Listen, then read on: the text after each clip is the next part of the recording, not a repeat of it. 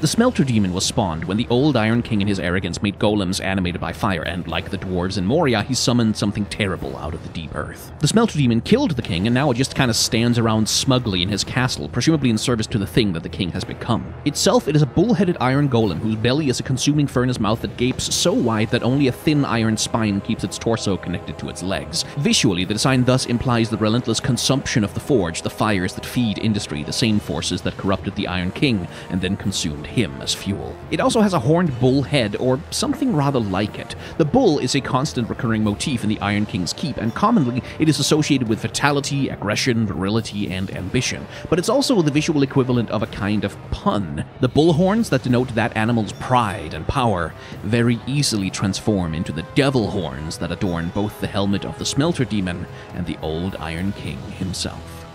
Subscribe here for shorts to see my detailed analysis of this character over on my main channel.